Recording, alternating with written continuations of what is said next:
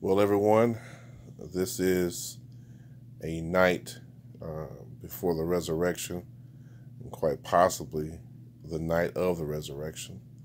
I don't want to get into any deep theology on the resurrection of Christ in terms of when he got up, but somewhere between 6 p.m. on Saturday, which is the beginning of Sunday for those who keep track of things on a Jewish slash Hebrew calendar, and before 6 a.m. Sunday morning he rose.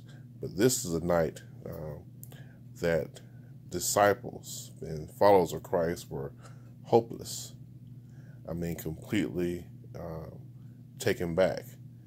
The one they followed, that they believed to be God in the flesh, has been killed, has hung on a cross. He's dead and he's in a grave. And this is a very hopeless night for them. Of course, joy came in the morning once they realized he had risen.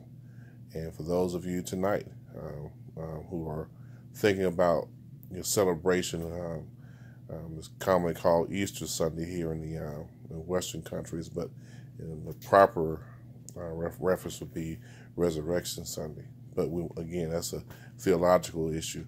The most important thing is, for those who are believers, there's a hopeless night for those in Jesus' time who witnessed or heard about his death. But tomorrow, joy comes. So think about that tonight. Tonight's a hopeless night for many. Can't pay your bills, facing eviction.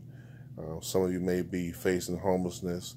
Some of you may be actually homeless and got your government phone right now and checking this video out. But just know that joy will come in the morning. Bless you.